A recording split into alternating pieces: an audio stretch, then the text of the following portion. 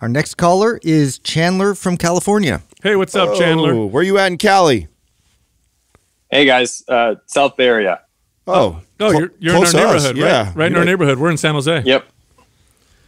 Yeah, close by. Good deal. What's your question? So you guys have talked a lot about like the, maintenance stuff, physical things you can do to work out when gyms are opening and closing. But the question's more so, I guess, on like a mental approach to dealing with, you get 1 month back in the gym, closes back down. I'm sure a lot of people like me are trying to spend that 1 to 2 month rebuilding, getting back some of the progress that they lost while everything's closed down. So kind of what advice do you have on the mental side of things? Like, how do you approach it? How do you think about that frustration of having to restart over and over? So you couldn't find a speakeasy gym, huh? Yeah. 1 or 2. Yeah. Okay, so no, that's a good question. I cannot imagine how frustrating that would be. That would really irritate the hell out of me if I was reliant on a gym for my workouts and having to stop in between. This is when discipline plays a big role, okay? So discipline takes over when motivation and excitement go away. So you're going to the gym, you're excited, they got equipment, you're having great workouts. Next thing you know, Emperor Newsom says gym's got to shut down. Yeah. So now you're at home and you don't have a lot of equipment and it's not as fun. This is when discipline takes over. I do want to ask you though, what do you have anything at home? Do you have exercise equipment at home? Yeah, I have a couple kettlebells, bands, pull-up bar. So pretty standard. It's enough to get by. What are your fitness goals? Well, before, when the gym's open, it's usually strength focused, a little bit of powerlifting, but, staying well-rounded and just working on my numbers on the main lifts. Dude, have you ever done a pure kettlebell workout, like just kettlebells? No, maybe half a kettlebell workout with, just replacing normal exercises using kettlebells, like doing rows, holding them on my shoulders for squats, things like that.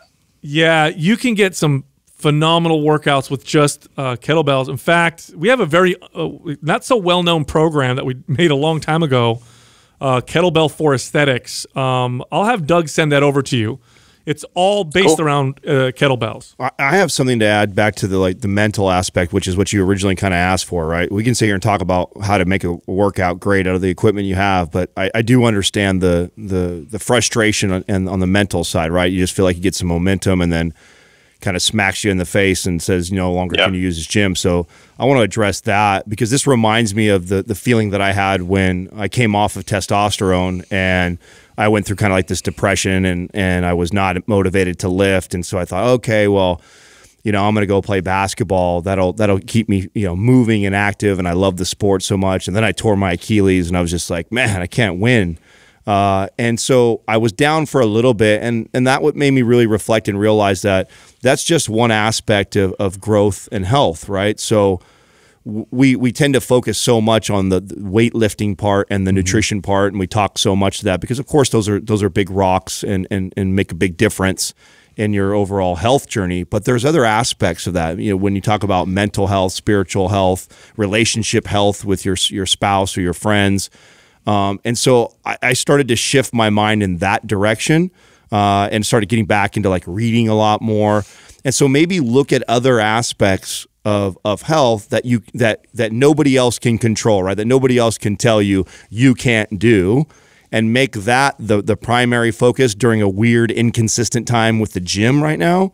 And really dive into that. And maybe that's nutrition for you because you're at home and you still can cook and do the things you want, or maybe that's reading, maybe that's walking with a partner, whatever it may be, or maybe that's meditating or starting to focus on mobility. Maybe you were like me where you neglected that for a long time and you need to do more of it and you're not.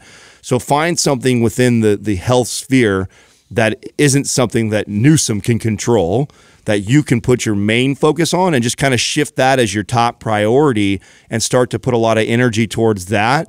I think that shift will help the mental aspect of how you feel discouraged when someone keeps shutting and opening the gyms every other week. It is very discouraging a lot of times, because these are uncontrollables. And you know, to be able to shift your mindset towards now what I can control and go through that, go through like what you can actually do and what, you know, you tend to enjoy. And so for me, it's working out outside. So I want to focus more on opportunities for me to bring my interest in health and fitness and bring that, you know, in an environment where I can still utilize it. And then what that looks like and start structuring it in a way where that matches with my lifestyle, but really just, yeah, removing all of these things that can seem like it's imposing on you, like, and just really kind of focusing on reframing it all towards the direction of, you know, where you want to take it personally. Yeah, it's fitness is a tool. Use it for the context of what's happening right now. And right now,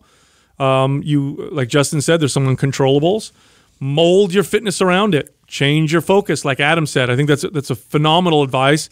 And then discipline plays a big role now. Now you're going to work out, and you might have to just go and work out rather than being excited to work out. You're like, okay, I'm supposed to work out today. They're supposed to work out today. There's no gym.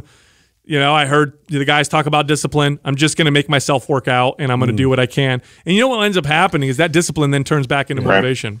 And also learn a new skill. I mean, it's a great opportunity. Like and Sal had mentioned earlier, you know, the kettlebell for aesthetics, but there's also like these skill sessions in there where you actually learn the technique and the proper technique to do a kettlebell swing or a windmill or Turkish get up. Turkish get up. Some of these more complicated moves that we just get so busy in our own routines all the time that we don't spend that quality time on really sharpening our skill. Yeah. One last piece of advice, Chandler. This one's really important. Okay, you ready? Yeah. Make sure you sign the recall for Gavin Newsom. Yes, please. Hey, thanks for asking a question. We appreciate it. Thanks, Chandler. Yeah, thank you, guys. Thank you, man. Appreciate it, guys. Thanks. Man, that has to be so common right now, like how, especially in California, like how many people that we have that like have a serious goal. Dude, it's so it's depressing. It's so frustrating because what we've seen in other countries, they've actually done studies on this, on other countries, on the places with gyms. Gyms have a lower transmission rate for COVID than almost anything else. People don't work out when they don't feel good.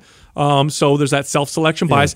And then look at and again, I'm not a doctor, okay? So I'm going to preface this by saying this, but look at the comorbidities that cause the severe symptoms. All of them are these chronic health issues, obesity, diabetes, you know, these blood clotting issues that COVID causes.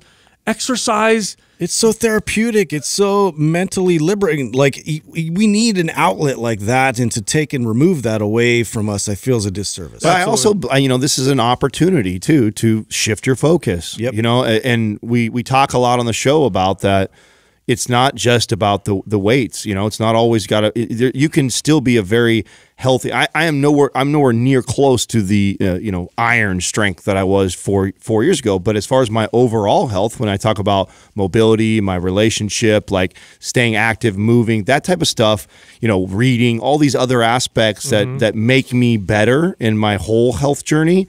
A lot of those don't require the gym, and instead of letting somebody else, you know, frustrate me because they're telling me I can or can't do something, I'm going to focus on the things I can control and maybe an area that I know that I could be better at, that I know will serve me, and then I'm going to pour a lot of my energy there. There's always opportunity in hardships. That's very empowering.